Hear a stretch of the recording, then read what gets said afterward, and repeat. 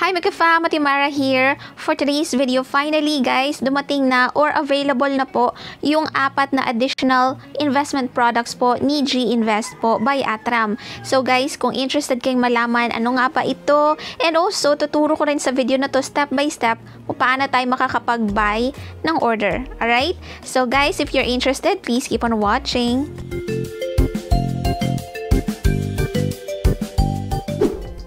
Hi guys, andito tayo sa ating Gcash. Punta lang tayo sa Show More. And then under Financial Services, tap natin yung Ginvest. Okay, and as you can see guys, as of now, meron tayong investment dito sa Atram Peso Money Market Fund. Pero guys, if you want to know, meron akong nagawang videos na nag-update po ako kung magkano kinita ko in a year. Watch nyo lang po itong 2 videos na to in the description box below na lang, okay? Pero, dahil meron nga silang additional na 4 na bagong investment products dito sa ating Gcash app, yun yung titingnan natin ngayon. Kaya, tap po natin itong View Investment Products. And dito, makikita na natin yung additional. So, ito yung old, yung Peso Money Market Fund po. Pero merong bago, which is Global Technology Feeder Fund. Meron ding Global Consumer Trends Feeder Fund. Tsaka merong Total Return Peso Bond Fund. And Philippine Equity Smart Index Fund. So, as you can see, yung Total Return Peso Bond Fund po yung moderate. Tapos, the rest po ay aggressive. Okay. Ano nga ba itong Atram Global Technology Feeder Fund? By the way, ito yung performance niya for the past 12 weeks, guys. Yung fund risk rating po nito is aggressive. Ngayon, yung risk appetite ko is conservative. So, let's see later kung pwede pa rin tayo makapag-invest kahit na conservative yung ating risk appetite. Pero ano nga ba itong Global Technology Feeder Fund? Itong fund po na ito invest entirely po sa equities ng technology companies kagaya na lang ng Apple, Samsung, Microsoft, Alphabet. Ito po ay Global Feeder Fund from foreign companies. Ngayon, another question, magkano ba yung minimum na initial investment? That's at 1,000 pesos po. And yung minimum naman na additional investment is at 1,000 pesos. Yung past 1-year return po nito is 83.72% po. Grabe, ang laki po nito guys, diba? So anyway, if you wanna know more about fund performance nitong ating investment product na Global Technology Feeder Fund, tsaka yung risks involved, then click or tap nyo lang po itong fund performance or risk po down below, okay? Pag-usapan naman natin itong Atram Global Consumer Trends Feeder. So itong fund na to ay nag-i-invest entirely sa equities based on individual consumer needs, kaya gaya na lang ng Amazon, Alibaba, yung Shopee, Activision Blizzard. Ito ay Global Feeder Fund po from foreign companies. Ngayon, magkano naman yung minimum na initial investment dito? 1,000 pesos pa rin guys. Yung minimum na additional investment is also 1,000 pesos. And guys, ang laki po ng past 1-year return niya at 96.63% po. Grabe talaga. So, mas mataas po ito kaysa sa technology feeder fund po kanina. Okay? Now, if you want to know more about fund performance nitong ating specific na investment product as well as its risks, then check nyo na lang po, itap nyo lang po itong fund performance and risk po dito bago kayo mag-buy, okay? You have to make sure na, you know, sigurado ka na mag-i-invest ka na talaga dito. Also guys, dun sa past 1-year return, nag-iiba-iba po yan guys ha. Depende po talaga yan sa performance. Pero if you wanna know more, I think it's better if mag-read po tayo dito sa fund performance po nitong specific investment product po na ito. Okay?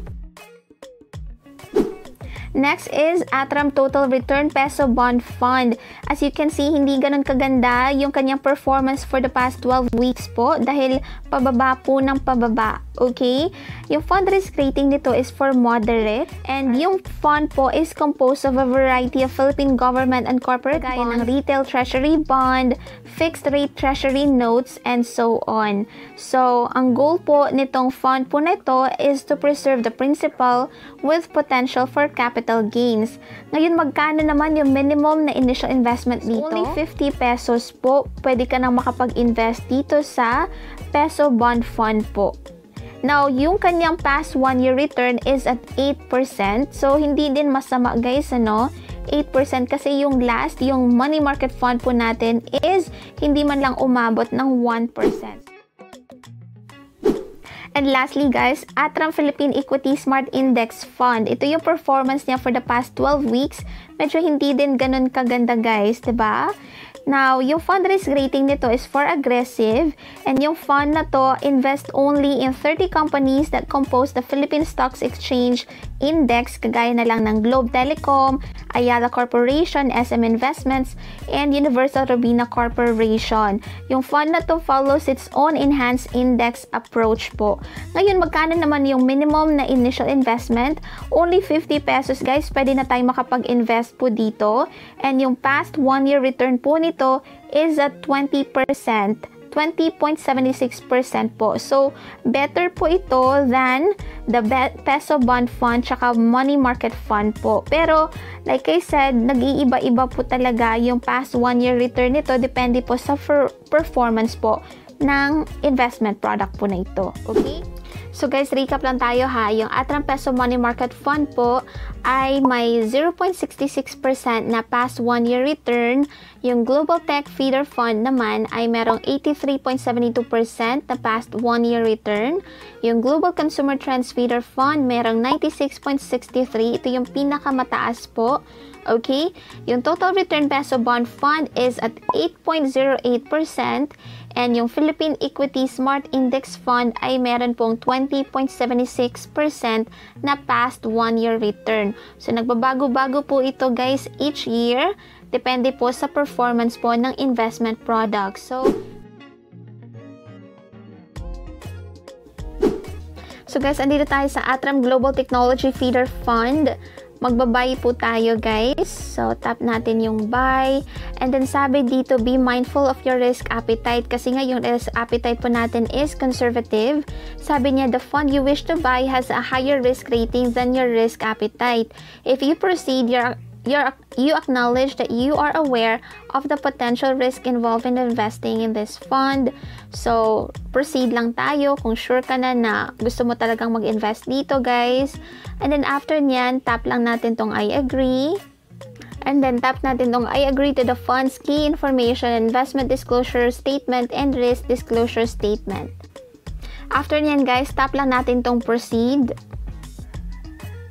And we will be given 6-digit authentication code. So, tap lang natin or ilagay natin dito. 192529. Submit code. And, ayan, pwede na tayong makapag-add or makapag-buy, guys. So, minimum po is 1,000 pesos. So, definitely, minimum yung ilalagay natin dito kasi wala tayong ganun kalaking pera. And also, kasi we are just testing the water guys kung okay ba talaga to or not. Now, confirmation na guys, you're about to buy 1,000 pesos to your investment using Gcash. Approximate unit equivalent is 5 units po. And then, tap lang natin tong I agree to buy. So guys, ito yung subscription or buy order disclaimer. Ayan, basahin po natin yan very well. Okay. Was close. And then tap lang natin tong confirm. Sabi dito, please review to ensure that the details are correct before you proceed. And buy order placed. Please wait while your order is being processed. You will receive an SMS once transaction is being confirmed. So, may SMS tayong na-receive guys. And sabi dito, you have paid 1,000 pesos to buy units of Atram Global Technology Feeder Fund. Ayan yung order number po niya. Okay? And yung order status niya is placed. Pero sabi, we have to wait 4 business days for your buy order to be completed. So, although nakabuy na tayo ngayon ng March 17, pero we have to wait until makomplete po yung order natin. So, okay, balik tayo sa Gcash natin guys ha. So guys, dito tayo sa ating Gcash account. Nabawasan na yung balance sa ating Gcash guys. Kanina 6,000 plus yun, ngayon 5,000 plus na lang.